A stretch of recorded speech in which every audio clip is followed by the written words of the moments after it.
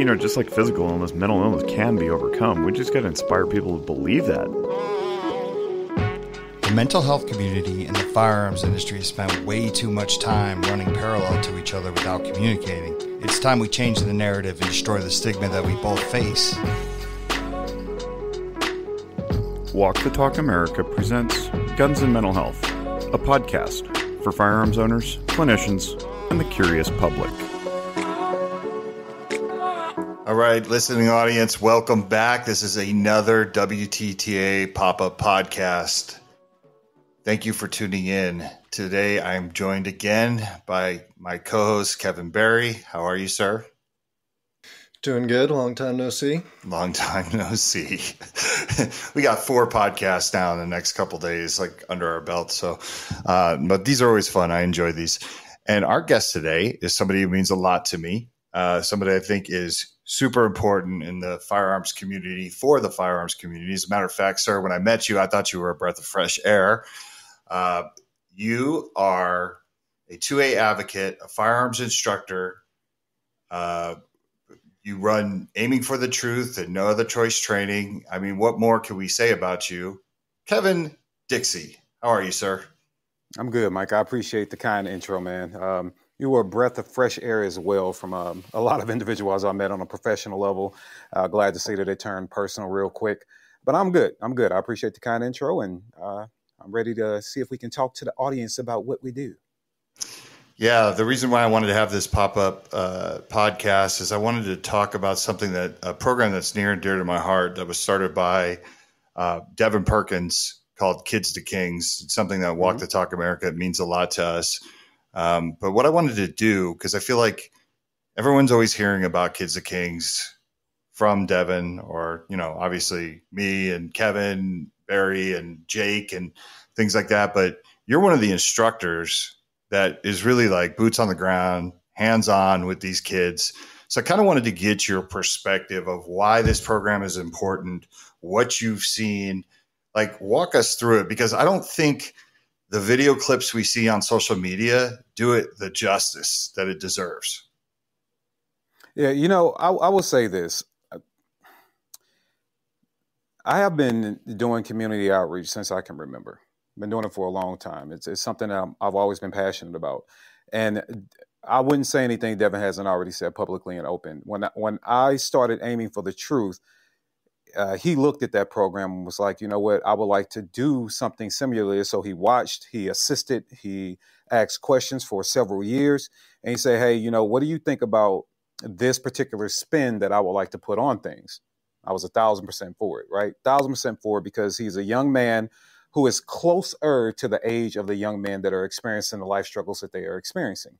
So I thought it was really, really impactful that he wanted to put his imprint from what he's learned on the lives of young men and help them go from kids to a king mindset, which is respect, being a pillar in your community, having a good moral compass, emotional intelligence, raising families, kind of denouncing violence, if you will, and all those things. So I was on board for it and have been a big supporter of it. And so when you guys approached me about being the lead firearms instructor for the kids, to me, it was an honor. It was a compliment, right? Because I can still do what I love to do as far as community outreach without sacrificing, let's just say, profitable time for something that still doesn't return good equity. And these children return great equity. So to be out there for them is absolutely phenomenal. And have the trust of Devin and the rest of the team is absolutely great. And I think what people are missing is, although we are shooting guns, so if you are pro 2A, if you are pro, we want kids to have proper firearms education, if you just like to see young people shooting guns, congratulations. We meet every ounce of that you can imagine, right? Every single ounce of it. And they aren't just out, and nothing wrong with grandpa, nothing wrong with going out in the backyard shooting the tin cans with grandpa. There's nothing wrong with that story. But these kids are being educated from a pretty high level, right? They're being educated about everything widget and wadget when it comes to the firearm. That is fantastic. That is great. They understand proper terminology. They have the nomenclature. They have those things. They understand breath control, stance, how to grip a firearm, isometric pressure, focus picture, flash picture, all the nuance and science that we can go into, the kids are getting, right? They're learning now how to pivot their hips, why they have to stand a certain way, how to mitigate recoil of a firearm, what a red dot is, what iron sights are, why guns are designed and engineered the way that they are. They're getting all that. But I think the thing that goes missed is the fact that they're actually being taught one of the safety rules that I've introduced, and that's proper attitude, right? Who are we when it comes to the gun? A lot of people fail to realize that when we talk about violence, I don't like to call it gun violence. When we talk about violence in America, especially in urban settings, but not isolated to urban settings, but let's face it, we focus on the urban setting, just like when it's a school shooter, we focus on suburban kids, right? We focus on the urban setting, and people are looking over the fact that these kids are actually being taught how to deal with not only their mental health, but their emotional intelligence. And the argument I give to that is we've said in America ever since GWOT, the Global War on Terror, we've said that, hey, we send these young men and women to these unfortunate circumstances filled with this unfortunate violence, and they might not even make it 4 years, right? An average contract, and they're home and they PTSD, the suicide rates among veterans and all these things. And then we will make news references to how Chicago is so bad because we've lost more people in the streets of Chicago than we did in a war, right? So if the people in the war can come back with PTSD from what they've been seeing for a few years, what the heck is happening to these kids that's seen it all their lives, right? So what are they dealing with? How are they being taught to reconcile? And so people are missing the fact that we are actually instituting those kind of programs with the children. They're never just coming out shooting a gun. I have mandated, and you're dang on right, I mandated that they will come shoot guns for a half or 3/4 of the day, but we also have to do something else in the day, whether it's going over emotional intelligence. And what that means, not just saying, hey, guys, be intelligent with your emotions. Giving the kids space to say, I don't feel safe. I don't feel seen. I don't feel heard. And how can we reinforce the fact that they are valued, right? Because if a child can't get you to listen to them, then it's a good chance, just like any grown adult, if they can't get you to listen, they have a desire to want to be valued, and you're not paying attention to them, you're not valuing their words, then they're going to resort to other means to get you to pay attention. But either way, you are going to pay attention to me, right? So we want to make sure that they're seen, they're heard, they have a place to voice how they feel, what struggles they're going through. When we ask these kids on the onset, hey guys, what violent acts have you seen committed with firearms? We heard everything from drive-by shootings to I watched my dad get shot in front of my face, and everything in between, right? We've had children that are associated with the program or connected with kids in there. I mean, I know 2 kids that we were trying to get knee deep in this program. We lost them to legit gang violence that made local television, where 2 of them lost their lives. One of them was killed, and one of them is going to juvenile and then prison for the rest of his life. Didn't really get a chance to incorporate them into the program. But the kids that have been incorporated to the program, they aren't resorting to those things because they're also with individuals that can tell them, I know what the streets are like. I know the impulsive nature of the streets, which is why we want you to be able to control your emotions, right? But why are they controlling their emotions? Where we have to take them, allowing them to vent and allowing them to know that their value is exceeded beyond whatever the streets is telling them. So not only do we have to attack their own mindset, their own mentality, we also have to help them address what they're dealing with all their life, what their environment is bringing to them, what their parents might be missing, what's happening at school. So we aren't just teaching kids how to shoot. We're teaching young men how to be more educated, not only with the firearm, but how to be more educated about what they're going through, what they're experiencing, how they can avoid being another just stat in their environment, in their neighborhood. So I would say that's the thing that goes most missed. People don't want to acknowledge the fact that, yes, we can teach kids how to shoot guns, but what does it do for me to teach you how to operate a machine properly, but something is really wrong up here or in here, and you've never got a chance to address it? That doesn't help anybody, nobody at all. So we want to make sure that we're dealing with their mental health. We're getting them the emotional intelligence they need, and we're showing them that they have love and support. And now on top of that, when the kids come out, a couple of weeks ago, we had intro to financial literacy class put on for them by a PhD in numbers, right? All the fancy stuff with the numbers. We had someone come out and dedicate their time to talk to the kids about money. What is money and what does money look like? And why is that important? Because look at the reasons that a lot of young adults or even adults, period, are committing some of the things they're committing. A lot of it is revolving around finances. If people lose everything that they have financially, mental health is right at risk, right? So we're teaching them about numbers and money so they understand that from an early age. So they know, oh, I'm shooting. Oh, these guys are really helping me out with being heard, being seen, any kind of mental struggles or emotional struggles I might have. But I'm also learning skills. So I'm learning how to read and write and comprehend things better outside of the classroom. I'm learning about money. Last week, they got a chance to Cerakote guns. That was the soft skill for the day. They got a chance to learn how to, well, not Cerakote, rattle can firearms. They're learning about law careers. We have a lawyer that's going to come in and talk to them about, hey, I'm an attorney and this is what that pathway looks like. And all these other things, right? And then they're going to also be introduced to bushwoodcraft, right? How do you start a fire? How do you camp? How do you pitch all those things? Because Greenwood, the facility where they're at, is able to foster all of those things. They're also learning how to live off the grid. One of the donations that Walk the Talk made via Kids to Kings was for off the grid restroom, right? And we're able to show them how that is put in, how you can live off the grid, what solar panel is, right? And so a couple of weeks, they're going to really learn how to build a solar grid for themselves. So they're learning independence, and you're starting to see their value increase. And then on top of that, they're having a good time. I cannot tell you how many times as adults think I'm this intimidating figure, right? People are always like, you got a bad case of RBF, you're mean looking, nobody really wants to engage with you. And then you take these 8, 9, 10, 11, 12, 13-year-olds, and they get out the car and they haven't taken a breath yet and they're talking smack, right? They're having a good time because you can tell they're comfortable. They're comfortable. They're around structure, but they know that they're loved. They know that I don't have to show up here and be the tough kid that's ready to fight every time somebody says something, because I can get out, talk smack like any 10-year-old would, poke fun at Mr. KD, have a good time. But I know if he touches me and touches me on the top of my head and say, hey, listen, I know that there is some discipline in the room. I know that I need to pay attention, but I'm also loved. So I'm not just being yelled at. I'm not just being disciplined. I'm being loved at the same time. So I think all those things, sorry for the long-winded answer, but all those things are the meat and potatoes of what we do, and people are missing it. And then what that means for the Second Amendment is that we are putting better educated human beings, these little bitty human beings that we are bringing up to show value. And then they understand what the gun and how the gun plays a part of that, right? But it is no longer their problem solver. It is no longer what they run to say, this is how I'm going to fix my issues, because they're being taught that is not how we fix issues. It is not how we fix these issues at all. A gun, and like I told them in the last talk we had about the school shooting close to here, that is the exact opposite of what we want out of you. We don't pick up guns to solve our problems. You're not even wise enough yet to understand self-defense and things of that nature, right? We don't even go over that stuff with those kids yet.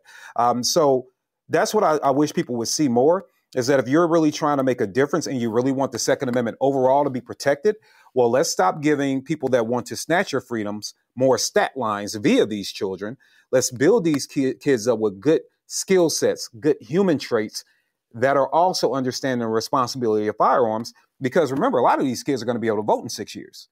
So they'll be able to say, hey, no, absolutely, guns are not the problem. Because I learned about emotional intelligence when I was 10 years old in this after-school program.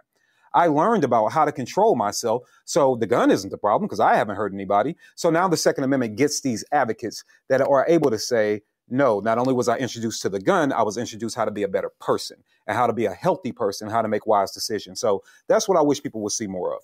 For almost 75 years, Strum, Ruger and Company Incorporated has been a model of corporate and community responsibility. Their motto, Arms Makers for Responsible Citizens, echoes their commitment to these principles as they work hard to deliver quality and innovative firearms.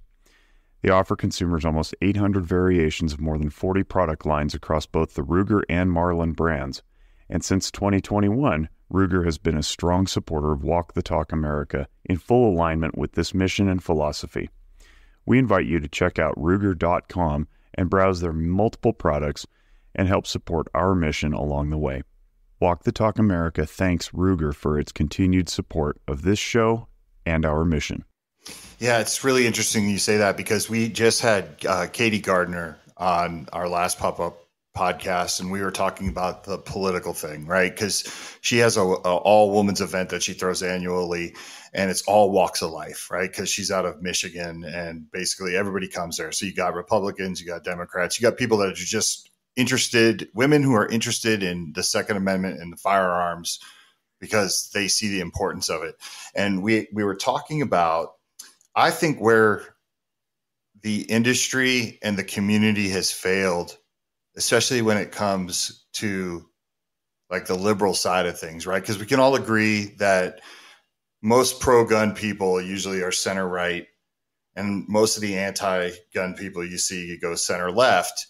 And I think it's an easier battle for us to win, not to try to change, not that I'm in the middle. So, but not to, you always hear these gun people saying, well, that the way they vote, if they would just vote Republican, things would be fine. But it's like, not everybody wants to vote Republican, but I think we have a much easier battle if we make people understand that the Second Amendment is not an issue, and you have liberals talking to liberals, creating force multipliers out there, taking the meetings with the politicians, saying, no, this is an issue that needs to be thrown out of what you're saying. And I think you're just, it's a pipe dream to like say, oh, we're going to teach all these kids to shoot, and then all of a sudden they're going to have all this other political belief. No, you gotta attack the main issue. The issue is Second Amendment rights, and it shouldn't be political. Everybody should be entitled to it. And I think that when you go into areas where you say, okay, they're it's probably more left leaning, areas where you and I grew up, Kevin, like, let's face it, right? And I've heard you say it in the past, like, to think that we're not surrounded by that, we're not leaving our neighborhoods, we're not abandoning the people we grew up with. That's never going to happen. So we have to play with other people's ideas when it comes to the Second Amendment in a nice manner. But I think that this is a way to do it. I think you have these young kids that have never been introduced, because the elephant in the room is when it's little white hunters, nobody bats an eye. It's like, oh, little George is out there, in his camouflage with a rifle. Like, that's not a problem. You know what I'm saying? And I don't know. Let me ask you that. How is that not so obvious? Like, how is that not so obvious to people that firearm safety and this type of mentorship is not just for little white hunters? Because as much as people complain and will say, pro-2A people will go, well, the Second Amendment is for everybody until it hits your bias, right? Because the little white hunter being taught by the stereotypical gun-owning white dad shows their family values, right? It shows a potential of, hey, we get together, we hunt, we eat, we live off the land, and it has all these different signals that it sends out to the brain that confirms your bias, confirms that guns aren't bad, guns are great. Your family or my neighbor's family, they haven't hurt anybody. They're just good people. They go out, they work hard, they don't ask for handouts, and it starts feeding all these little things. And then when you start thinking about people that might live in a different area from you, sometimes just 45 minutes away, and it's like, oh, well, they're lazy and they're all dangerous. And when you see one of their offspring with a gun, it triggers the bias that you have towards them, which is why Second Amendment people have said, oh, so you guys are teaching gangbangers how to shoot better. Never seen a picture of the kid. Never seen a kid holding a gun. Haven't seen anything. And you're talking to somebody that more than likely knows more about guns than you do. So it's not like I represent that image, right? So where are you getting that from? That is your perceived bias, which is why they're having such a hard time wrapping their heads around it. But then the cognitive dissonance will come in and say, but the Second Amendment's for everybody. No, it's for everybody that you approve. It's for everybody that you think should have it. And then you will scream about total freedom. It's not really total freedom, because in your brain, certain people don't need guns, which is why certain times we'll be like, oh, we see Timmy get his rights violated via the Fourth Amendment, right? And people go, well, that's messed up, and let a gun be involved. And it's a violation of his Fourth Amendment. He has a Second Amendment right and all these things. But then something happens to, little Derek in the hood, where he's a victim of some sort of stop and frisk. And then it's like, well, they gotta get guns away from those dangerous thugs anyway. Really? Well, he doesn't have a Fourth Amendment right. That's a violation of that. He doesn't have a Second Amendment right. right? And how you know that he's not the one that, unfortunately, because of economics, can't move out of the area, even if he wanted to, and he just has a gun because he has firsthand knowledge of how rough his surroundings can be, right? So I believe that the bias starts to really plague people, and that's why they can't see beyond their own ignorance. Yeah, it's definitely a shame, and it's crazy because I speak at a lot of events that I'm told before I get to the event that this crowd's very anti-gun, and it never scares me at all. As a matter of fact, I almost get comfortable when I hear that because I get excited because I'm like, okay, I get to go in there and watch. I'm going to turn this whole room out and I'm going to see people's head nodding. And I know I'm going to get all the people after going, I never even thought about that, or I love what you do and I think it's really cool. And when I talk to them about Kids of Kings, it's only gotten a positive response. And I will say this, besides the stupid comments online that you see every once in a while from idiots, like for the most part, when I can sit somebody down from the firearms industry and talk about Kids of Kings, they have that same response. So we've hit on something that gets the same type of reaction from crowds, whether you're on the far left or the far right. And I think somehow we just got to bring it to sort of this next level to get people to see how important it is to lean into this, because there's nothing more important for Kevin Barry. You've heard me tell all these goofy little stories about just like the reason why I don't smoke cigarettes, right? Like, is because I had a mentor that when the first time I was trying to show off in front of him and I lit up a cigarette in front of him, he was like, man, we don't do that. What do you do? You know, that's stupid, right? That changed the direction because I was like, oh, he's not down for cigarettes. And I threw the cigarette out, right? Never smoked a cigarette again. I think about all the times that someone empowered me by believing in me, for whatever it would be. Even, you think about it, like you with these young men, handing them a firearm and saying, I believe that you're capable of mastering this. I believe that you could be a competition shooter. I believe that you could be a firearms instructor like me. I believe that you could teach other people from our neighborhood about the importance of the Second Amendment. And those kids are taking that information in. And I don't care if they never tell you. Then they go home, they feel good about it. And especially as someone who came from a broken home, I was raised by a single mother. Like, I didn't have a father. Many of these kids are in the same situation I was, but they're worse off because they're in much worse neighborhoods than I grew up in. Right. Like, I know the importance of what you can provide to these kids, what Devin provides to these kids. And the tough love with the combination of let's keep you on the right path, but also let's teach you skills that you may need in the future that they're going to ignore in school. I think this is much better than the scenario of the little white hunter, right? You don't know what's like, they're not hitting all these marks. We're hitting all these marks. And you put it in an Instagram post. It was like a reel one day when you're like, take the gun aspect out of this. What we're providing to these kids is invaluable. Like, you can't get it. And it's free. Like, that's the thing is like, we're out there hustling and just like pulling every penny together to make it free to these kids. And, I think about all this money that we give to other places, Ukraine, all this crap. And it's just like, we're pulling this off with very little. Imagine what we have if we had some money to really put behind it. Right. Many of these kids need transportation. You know what I mean? Like, we can go get them. We can bring them to these areas. And like I said, the stuff that you're doing is just, I can't thank you enough. And I just think it's awesome. And like I said, take the Second Amendment piece out of it, even though it's a huge part, because I really feel like the firearms industry needs to do more things to bring people together, as opposed to either you believe in it or you don't. Second Amendment, probably from a cold dead hands. I think like the more that we can come forward, and people always say this, why do you care what they think? I don't care what they think. It's the right thing to do. But I do care what they think. You know what I mean? Because I want to win. And I want people to understand that this is the way to do it. It's not taking something away from somebody or saying you're not good enough or only I can help you because you're not smart enough to help yourself or you don't have the resources. Like, I hate that shit. So I don't know.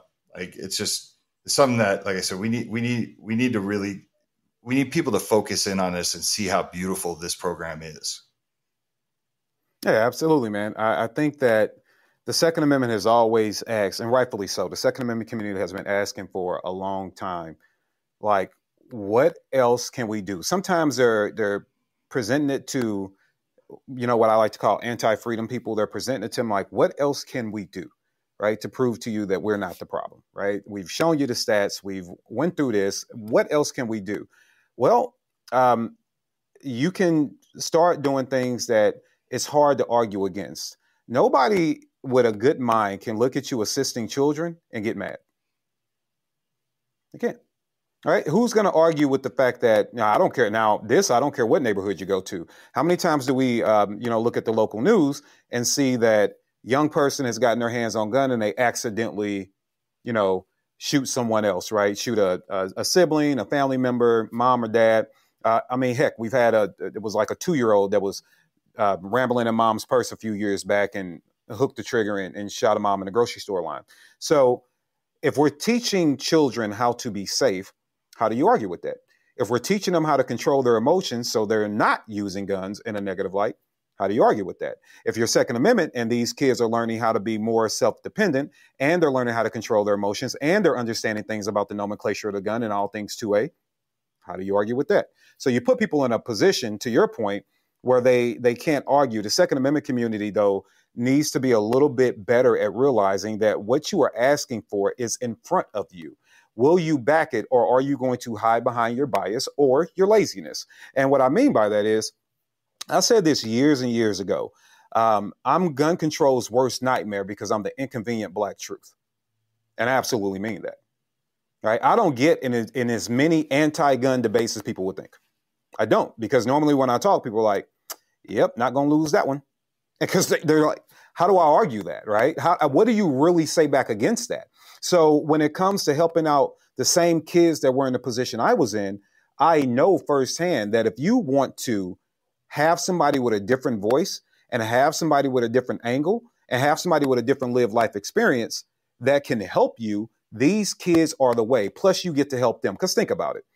If you are from rural Pennsylvania and you're yelling at someone who has control or lives in an urban environment about guns, right? Yeah, they should be pro-gun. They should be this. They should be that. And you're trying to get them to change their mind. You don't necessarily speak the same language as them. No differently than when somebody's saying 1776. Well, depending on who you're talking to, we tell people, know your history, understand, read and research. Well, cool, man. Well, in 1776, Black people weren't free. So why would I tie into the freedom of the rest of America when I wasn't free? You don't understand how to communicate with the person you're trying to reach. There's a different way of trying to reach them, things they will more likely latch onto. So who's going to be better at that? Somebody from rural Pennsylvania or a kid who grew up in the midst of everything, but also has had a better education about not only themselves, but about the gun and has been shooting for a while. They're going to be able to take their environmental exposure, their expertise in their environment, plus what they've been coupled with when it comes to responsible gun ownership, and kick your butt up and down the street every day of the week. Like those. So if you want to win, I don't mean it as a Trojan horse in a negative light, but you definitely need to put advocates inside of the problem for they can fix it from the inside out. Right now, what you're doing is just throwing things because it sounds good. It sounds good to say monolab. It sounds good to say cold dead hands. All those things sound great. You're not winning anything with that, though. What are you winning? You're not changing anything with that. Although, if you yell monolab, I'm in agreement with you. If you yell cold dead hands, I'm in agreements with your point. However, what is that doing to change the political structure? What is that doing to change the lives of people? How are we assisting? So I believe that if the Second Amendment community or the freedom community really wants to win, you also have to acknowledge that you've been doing the same thing for 4 or 5 decades now, and it has not worked. It has not worked. And you should absolutely take advantage of the fact that you have professionals that are willing to educate you on ways that are different, that help human beings, that help your fellow American, first of all, helps them. And then at the same time will help your point about maintaining and expanding freedom, because I really don't think people understand the kind of expertise that exists in Walk the Talk and Kids to Kings. I really think you once said before, people arguing with me about selling guns. I probably sold more guns than anybody else in this country, right? Like that is a level of professional expertise that exists, right? Professional firearms trainers, expertise, professional counselors, expertise, people from the environments, expertise. There's a lot of expertise, and they align with your mission, Second Amendment community. They align with your mission about expanding freedom, not more laws, not all these, red flags. We want to get rid of all of that. We don't even want to have the conversation. So if we're willing to tell you and show you that this is the light, this is the way, this is the change that you've been screaming and yelling for, why not support it? Why not donate? Why not get involved? And then let us show you, right? But you have to be willing to take the chance and, the risk of getting out there and saying, yeah, I'm going to back this because this is different. And second of all, this might seem like something that people don't think is important, but let me tell you, it kind of is. Because one thing about when the Second Amendment community jumps in and helps a mission that has alignment to the urban demographic, immediately they defeat the gun owner's racist stereotype. Right off the bat. Mm-hmm. That no longer becomes a part of that conversation. Because people can't say, what are you going to say? Oh, the white people gave you money to better educate our kids and keep them out of prison. That's racist. Right? So it's like, well, now can I argue and tell you that you are now stereotyping people that actually want to help your children, that actually do want to help your community, and they've provided the means via this way, and I'm just here to make sure that those means reach your home and make your home better. So are you sure that these gun owner white guys are really racist, or are they really about freedom? And maybe you've been talking to them through a political filter and it's reached your ears in a negative way, right? So allow me to be the conduit and show you that these Americans actually do care about you and your family and proper gun ownership and your children. And this is what they've donated. This is what they've helped provide for you to have that exposure. So I think that it's so many different angles we can look at where this program is absolutely the answer. Now, it's never going to take off if it has to stay, on its own, if people aren't willing to give. Because when we look at the amount of money, and I want to be very, very clear about this, what I'm about to say, I am not saying we shouldn't be donating and giving to other causes involving law enforcement and military, active military and military veterans. I am not saying that at all. Matter of fact, whatever you give, see if you can give a little bit more. But when it comes to programs like this, we have to understand something. If we can raise as industry millions and millions of dollars for these givebacks to these individuals that do deserve it, then how come we can't raise any money to help out the children, which we will all argue are the future of our country? And on top of that, Second Amendment community, from a business standpoint, we've all been touting these numbers of Black women being the largest gun buying demographic for the last 3 to 5 years, give or take, depends on who you talk to. So they're the largest gun buying demographic. One of the argument points about leftists is the fact that, they just come into our communities to steal, deprive us of our resources, leave, never do anything for us. Well, okay, I will then add to that, the Second Amendment industry, if they're the largest gun buying demographic, that means the gun store is benefiting, the gun manufacturer is benefiting, the accessory companies are benefiting, the range is benefiting, right? Because the ammo companies are benefiting, the holster companies are benefiting, case companies are benefiting, EarPro, iPro. So, cleaning supplies, all these products and manufacturers are benefiting from the largest gun buying demographic in America for half a decade running. And you won't give a red cent back to help the kids of those exact women. So it seems like to me, you're taking a leftist tactic too. We'll exploit, we'll extract, but we won't give back. Mm-hmm.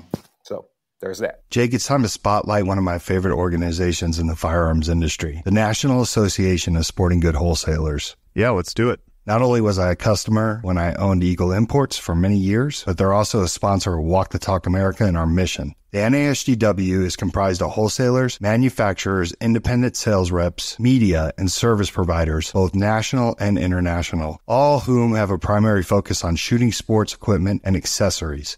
As a trade association representing the business interests of its members, NASGW's mission is to bring shooting sports buyers and sellers together. For more information about the NASGW, visit the association's website at nasgw.org. That was a good read, Michael. Yeah. Kevin Barry, as an outsider, someone who's fairly new to this, right? Like, you made a good point in the chat, right? You said one of the statistics, go ahead, you say it, because you said it. So yeah, no, I got it. I mean, Posting on social media, people will push back on, oh, don't talk about mental health. They'll use that against us as the gun community, or don't do this, don't do that. Kids to Kings directly addresses the two, and Katie reminded me even a third biggest negative statistics that gets thrown in the gun community's face. You get mental health and suicide with the emotional intelligence piece.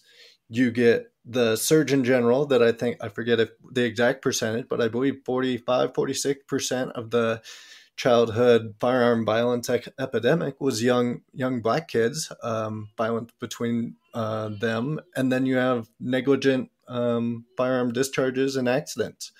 This program directly addresses all of them that can reduce that. Yeah, no, it's it's such a no-brainer. And I don't want to, I do want to give credit to, because I'm going to say it because I like to say things, and I really don't, I'm not at this point in my life where I don't really have to hold my tongue, but I was really proud of Arms Corps and Davidson's and Ruger, because when I went to ask them for help for this, I told them exactly what I wanted to use it for. And they were like, oh, yeah, any way we can help, right? And we need way more help than them. Like, it can't just be them. But I was proud because it's like the first time, like, I was just like, yeah, I just said it was literally for this, like, inner city youth program to bring young shooters up, these young men that, never get exposed to firearms in any way, but usually a negative way, right? A negative light. And they did it. And there was something cool about that to me, because I agree with you, KD. Like, I've thought in my head about it a lot. People always say that we're racist, and I think they're right sometimes. So I think there is a lot of that old guard still hanging on to the firearms industry, but I think it's getting better. It's got a long way to go. But, like I said, these are my peers, the owner of Arms Corps, Brian Tucker from Davidson's, Chris Kalloy from Ruger. And they didn't even bat an eye. They were just like, yeah, what do you need? Let's go. But I need more companies to do that. If it's not going to be a financial donation, send the products. You know what I mean? We need it. Mm-hmm. We need as much as we can put in their face, right? Yeah, I would say, and even though it wasn't directly through Kids to Kings, the Greenwood Project, where the kids are, running around shooting and getting a lot of the tutelage and education, that project through Aiming for the Truth, which obviously is supporting Walk the Talk and Kids to Kings and working in conjunction with them, I'm going to take this opportunity to give my heart, and I can't come up with enough words to thank the individuals at Brownells and the United States Concealed Carry Association, USCCA. Those are two organizations that right off the bat, I mean, they made me put it on paper, and I have no problem with that. But they looked at it, they were like, hey, you know what? If this is going to better Americans, if you're going to also be helping out these kids that nobody else can reach, if you are going to be making our children, better, more well-educated, understanding the Second Amendment, they have a safe place to come do so, and every other program you want to run and families can come out and they can all participate, we're 1,000% behind it. So if it wasn't for the USCCA and Brownells, Greenwood would not be standing now. And then thus I wouldn't have a place for the Kids to Kings program to operate without interference. So I want to make sure I give love to them too, because you're right. As much as we have to still push back about the individuals or organizations or companies that aren't doing anything, I want to make sure we highlight and give good energy and love to individuals that are, because they do deserve that credit. Arms Corps, Davidson's, Ruger, USCCA, Brownells. I know those organizations have stepped up, made a difference. And, every time I talk to them, you don't have to ask me to promote those products, because everybody I encounter, but I'm not promoting them because, I want some kind of commission from it. I'm doing it because these are companies that believe in these American values and believe in helping these Americans that are in, sometimes war zones, that are wanting to make sure that they have an opportunity to not only understand guns, but to become better human beings, better young men and women. So I would like to give a kind word out to them as well, and to trust in me. And I think that other companies should realize, like, this is, if you want to make a change, make a change. And then imagine it for yourself, right? If you're thrown into a lawsuit, let's say, right? And they're like, okay, your gun is responsible for doing this, and all you guys do is market violence to children through your advertisement, which I know was a real court case that happened.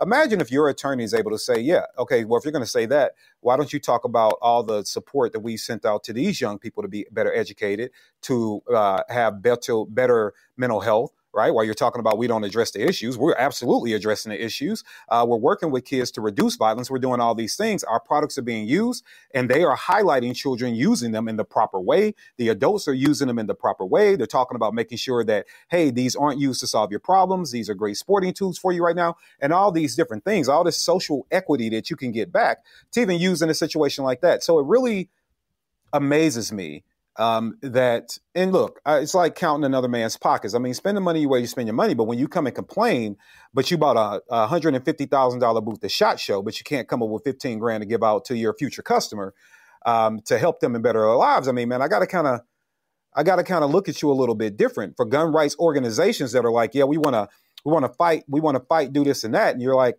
well, we're nonprofit, so we don't have any money to give back. But I see you throwing $50,000, $100 grand to sponsor, a YouTube channel.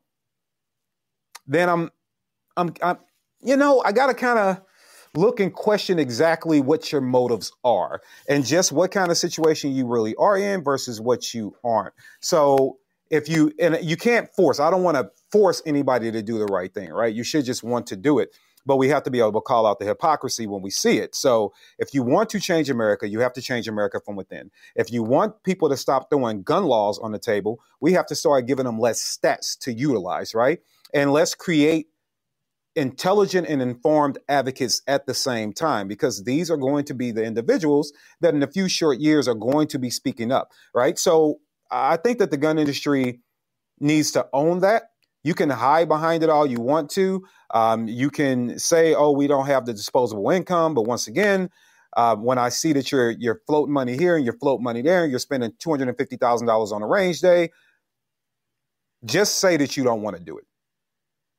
Just say that. I'll respect that better. Right. And I'm not telling anybody how to run their marketing campaigns, how to invest their finance. It's your money. You worked hard for it. I get that. But when you're complaining about, yeah, we want to stop these kind of movements in America, but you won't assist and fuel. You even said you don't have to send money. If all you have is product that we don't have to go spend money on, great. Provide. Awesome. Cool. And then you say, well, we don't have the product. You don't? Because I promise you that there are 20 YouTubers that have your product right now. But you can send 2 of them for the kids? Just say you don't want to help. Be honest. Kevin, you got something for us. So I was replying in the chat. Katie, I think Mike and I, we get in these meetings and there's maybe a lot of excitement about something that would be like groundbreaking. I don't want to put the specific one on blast, but maybe it gets down the line. We've worked countless weeks and Weagle shuts it down at the last moment. What would you say to some organization that's interested in Kids to Kings, agrees with everything that you're kind of saying, but they don't want to be the leaders to take the risk and are hoping other organizations step forward to be the first ones to donate, and they'll maybe catch on later? Why is that the wrong line of thinking? In a very loving way, and I say that I do. Seriously, I'm not being sarcastic when I say this. In a very loving way, in a very understanding way of the situation they might find themselves in. That's not how we cause change, by being cowards. You have to be willing to step out and take a risk. And if somebody is going to speak negative of your company or organization because you want to help kids, I mean, imagine that just blind test. We are against Acme Guns. We're against Acme Guns because Acme Guns shows support to make sure kids stay out of prison and understand more about guns and gun rights, and help them out with their mental health and make sure that they're experiencing any problems at home, they have a resource outside of the home to go get assistance. Now imagine that just blind testing. And who would look like the idiot, you or them, right? So we have to be willing to be brave to go out and create change. We can't worry about the naysayers, because if we did that, and I would probably honestly say a lot of companies and organizations, if they listened to the naysayers, would have never developed their own product in the first place. Because somebody said that's stupid. Somebody said, you don't need that. Somebody said, we already have that. Somebody else has already given you a reason not to succeed. And clearly you have. So no different than this, and there's a thing called social corporate responsibility, SCR. And when you start looking at corporate social responsibility, I think a lot of people historically from a business standpoint, really from foundations, have used that as a blackmail tactic to organizations. We're not trying to put you in that kind of situation. We're just saying when you look at your corporate social responsibility, it's just about doing the right thing by your fellow Americans. And if somebody can't respect the fact that you want to help Americans, then I will ask you why you're listening or valuing their opinion anyway. That would be where I start. We want to take a moment to recognize one of our sponsors, Chattanooga Shooting Supplies, Inc. CSSI was founded in 1977 by two families that had a passion for hunting and the outdoors. That same passion holds true today for the second generation of family members and their 200-plus employees. Own a gun store or range? If so, you understand the importance of two-step distribution to help you meet the demand of your customers. Their mission is to exceed their customers' expectations with a strong service focus from a knowledgeable sales staff, an assortment of trusted and well-known brands, competitive pricing, and timely shipping. With over 50,000 SKUs of shooting and hunting-related products, they are in the business to help customers succeed. Learn more at ChattanoogaShooting.com. Yeah, no, it makes sense. I believe in corporate social responsibility.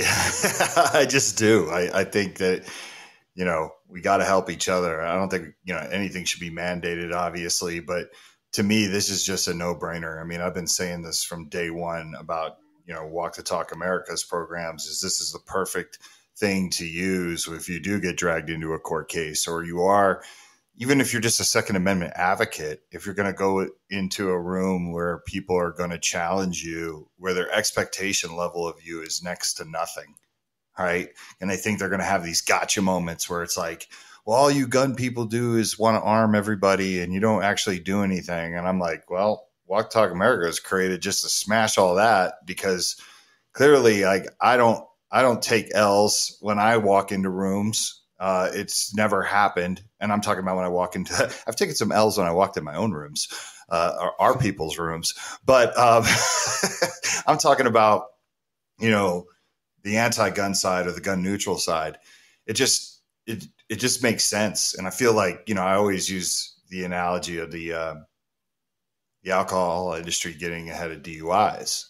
And I think that's how we do it, right? We do it because we want to make Earth better. We don't do it just because we should do it. It's the right thing, but we also we want to make this better. We want people to understand us. And I think this is the way to do it, is just lean into the negative outcomes and then provide solutions. And then what's the next step? You're going to expose somebody for who they really are. If they're just anti-gun to the bone, they're not going to meet you where you're at, but you got to get to that spot before they do. You got to be better than them. Right. The other side they're wheeling out children, in front of Congress. They're doing all these things to tug on heartstrings. And not that I think we need to wheel out our own children, but we can prove that we're bettering these kids. And on that note, I kind of want to ask you a question. I don't want to put any of these kids' business out there. You've kind of touched on some of the things they've gone through, but do you have any special story about maybe one kid that you just saw kind of blossomed in the program?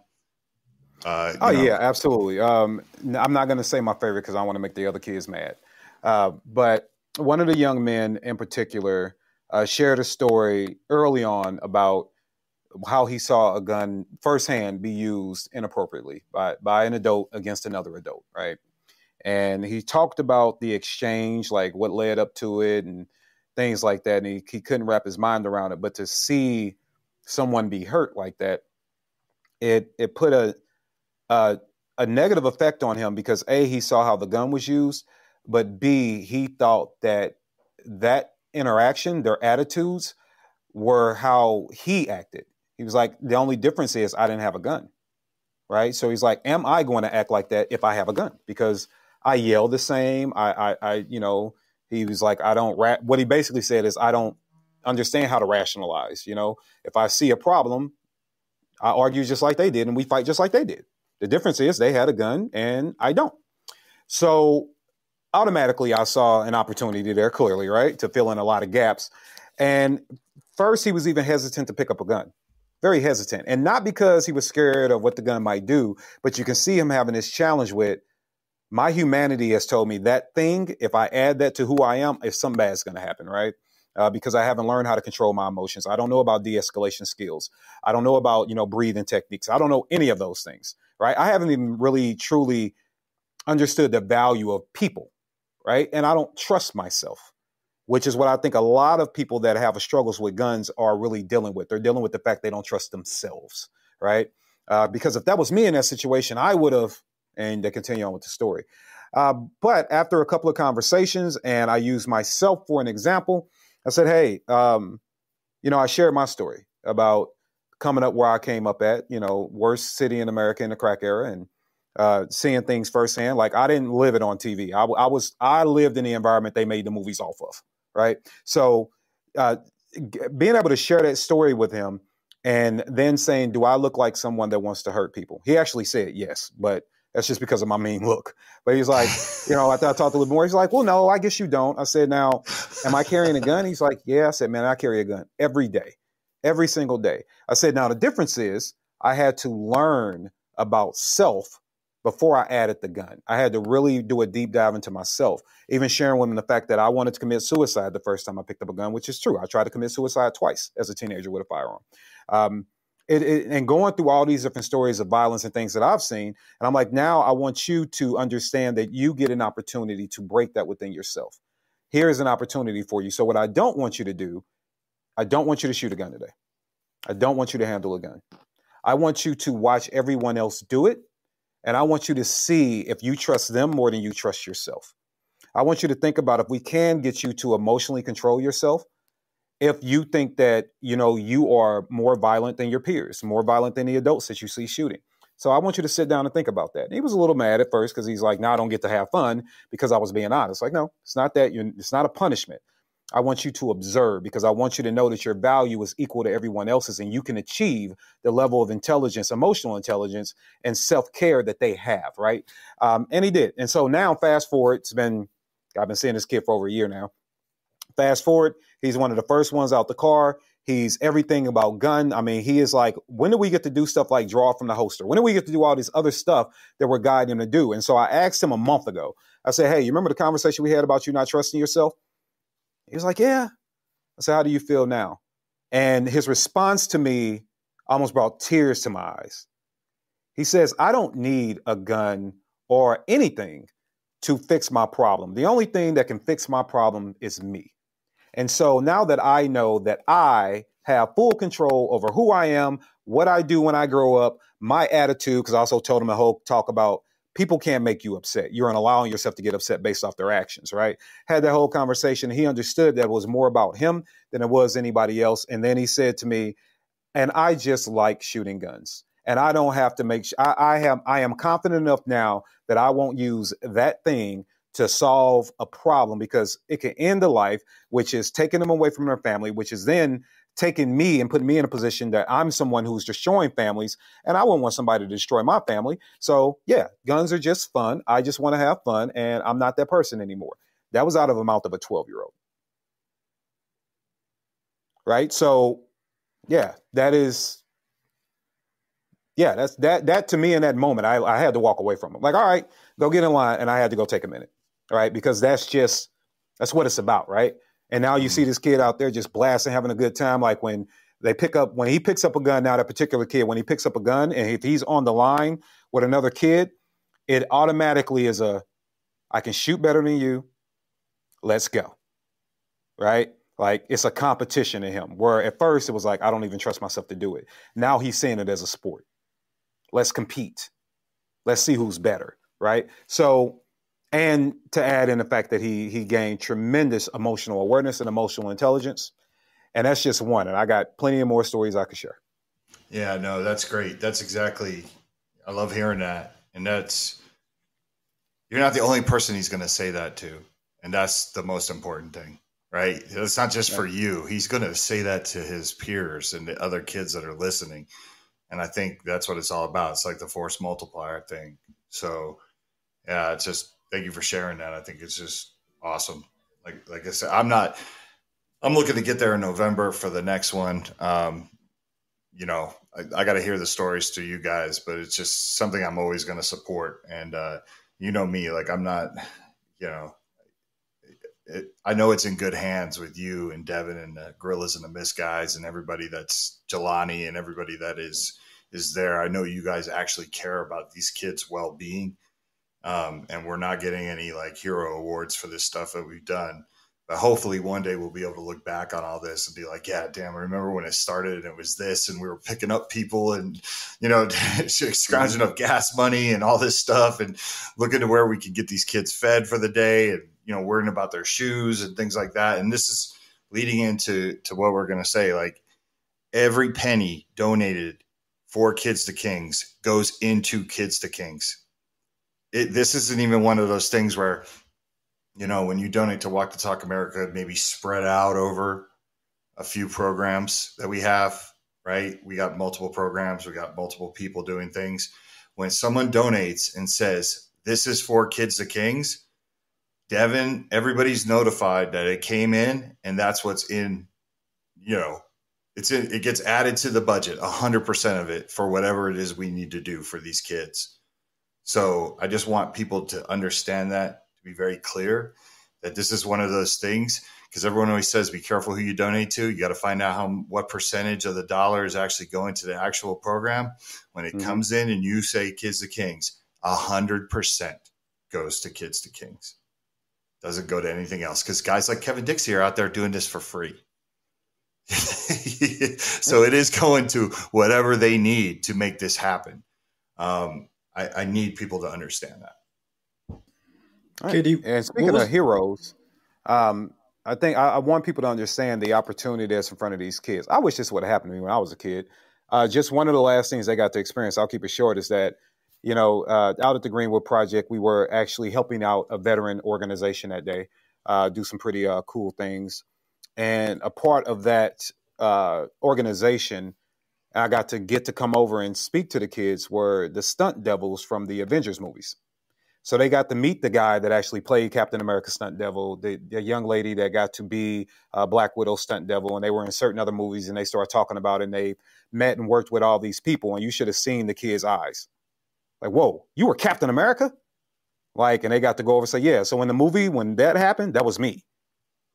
And all of a sudden, these kids are like, oh, crap. And one kid out of his mouth said, I thought I was just coming to shoot. I met Captain America today, right? Like, it's a lot of cool opportunities that these kids are getting that are astonishing. And the more and more that we can have support for them and the more and more we can get them out, the more and more we can even introduce them to cool, really cool things like that, which I thought was awesome. I mean, I don't know who's more excited, the kids or me, right? Like, to sit there and listen to these guys and ladies and talk about the different things they've done in Hollywood and how the scenes are filmed and how they got into that career field in case the kids were interested and things like that. I think that's really cool. So just when you think it's guns, gun, gun, I mean, you'll be surprised the kind of stuff that we can pull off as long as we have support for the kids, because I'll go above and beyond every way that I can to make sure that they're having all these great experiences, because those kids are never going to forget the day that they met the guy that played Captain America. Right? The guy that was doing the flips over the cars and grabbing the shield and throwing, they're never going to forget that. Katie, what was the timeline between those two conversations where that one kid didn't feel like he was ready or trusted himself to then him having that growth in emotional intelligence? Right around the school season. So I would say right around the school year. Right around the school year. Might be a little bit short. It wasn't quite as long as the school year, but definitely somewhere between the 6 to 8 month mark. Yeah, speaking of like timelines and consistency, we're pretty much doing one event a month at this point. You know, how what would you like to see? I mean, if we had just an endless budget, like we could just throw something to that, like in your idea, because one of the things I want to do, and I've been pushing Devin for this, and he wrote a curriculum, but I want to take it to other cities as well. I mean, we've focused all of our energy in Atlanta, but it's made sense, right? Because we're like a group that's like honing our skills, right? Like, let's do it there. You're providing the facility and we have you there. We have the rest of the team there. Devin's in Colorado, but And I guess in the ideal world where you could ask anything, would you like to see this as like a weekend program or at least once a month, right? Among Walk the Talk America's partners, Arms Corps may have the most colorful history of them all, but then again, that likely happens when you have a company that's lasted for more than a century. Started in 1905 in the Philippines and expanding operations to right here to Nevada in 1985, Arms Corps offers some of the finest firearms you'll find on the market. From shotguns to 1911s, and from ammunition to a competitive shooting team, Arms Corps offers a lot. But there's something more. Arms Corps is the first manufacturer to print the free and anonymous mental health screenings link offered through Walk the Talk America's website right there on their packaging. If you buy an Arms Corps product, you will not only see our flyer inside, but you may actually see the screenings link printed on the side of the box.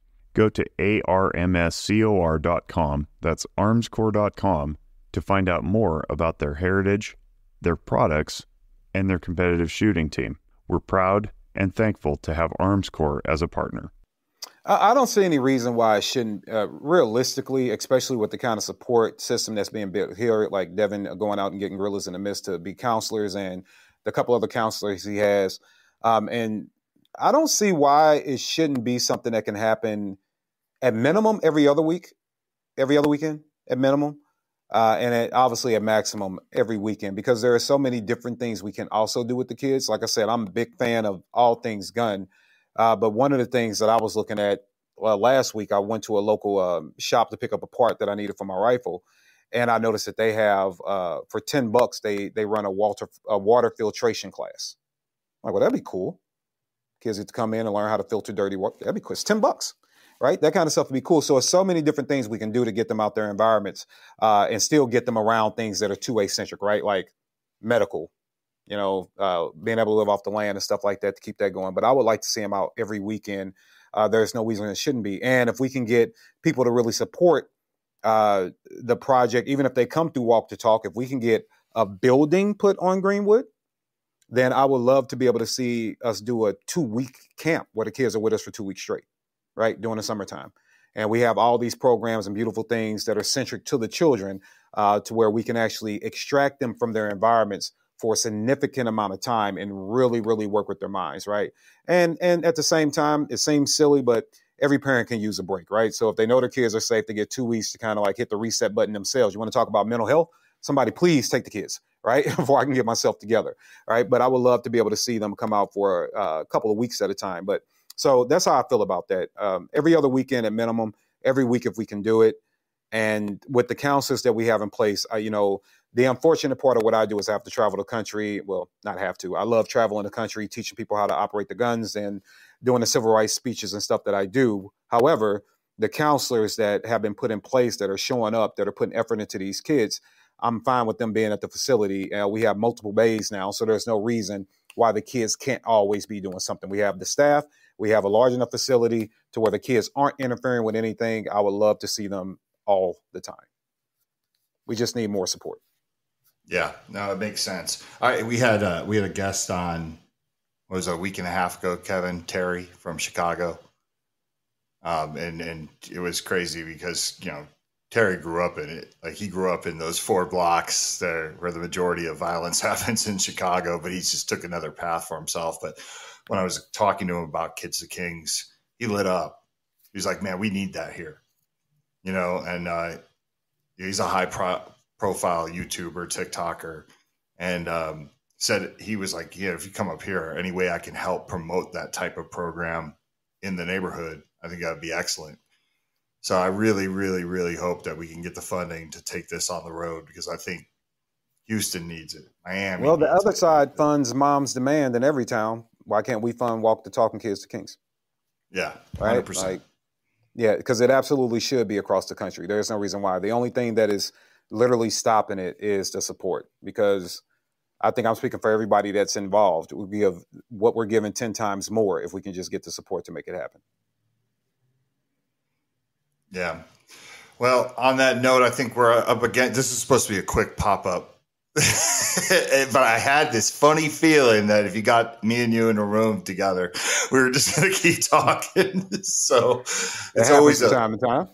It's always a pleasure to have you on and listen to you talk. I think you're a walking soundbite, man. Like I absolutely love just letting you go. You're a great guest to have on. You have a lot to say, and I think a lot of people can learn from your words. So I appreciate you, sir, coming on to talk about this program. And I want everyone to understand how much this program means to us, but should mean to the country. It should mean to the industry. It should mean to everybody.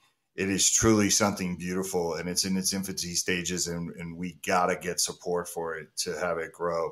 But it's the right thing to do. And honestly, it's one of the few, everybody I talk to, especially in mental health, they always say, oh, yeah, well, there's a program like that in Denver. And then I start asking them about it, and I'm like, no, it's not the same. That's not the same. Because everybody has these de-escalation programs where they go in and they talk to youth, but there's nothing that actually does everything that you're doing with these kids, man. And every one of them lacks the firearms element. And let's face it, that's, if we want to reduce the number of negative outcomes by firearms, this is how you do it.